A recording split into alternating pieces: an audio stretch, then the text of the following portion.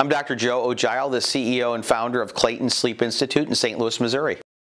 Sleep paralysis is a normal variant. Most of us, if not all of us, have had it in our lives. You wake up, your brain's awake, you look around, but you're not quite ready to be able to move your arms and legs. More than likely, you're waking up during REM, or rapid eye movement sleep, when your eyes and diaphragm, breathing muscles work, but your rest of your body is paralyzed. So it's usually transient, it's quite brief, and it's scary when it first happens to many people. But you can also see it during narcolepsy. So you should bring it up with your doctor if it happens and you're also tired or sleepy.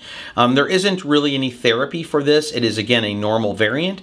And so just discussing it, it goes away right away, and it takes away the stress and worry about that issue. It's also important for us to know it for other people, because frequently people will sheepishly want to talk about it because it's scary to them, and reassuring each other is really an important function I think we should have in this world.